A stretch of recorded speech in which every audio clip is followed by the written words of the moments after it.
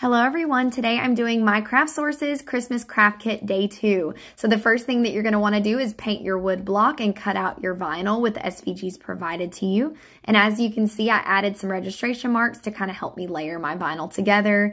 And once everything's put together, you're going to apply that to your dry wood and then peel your transfer tape off. The next thing that I did was set my heat press to 400 degrees. And then you're going to need your sublimation print, your Perma-Twill, and some heat tape. Layer everything on top of your heat press like shown, along with butcher paper on the very top. And then you're going to press for about 35 seconds.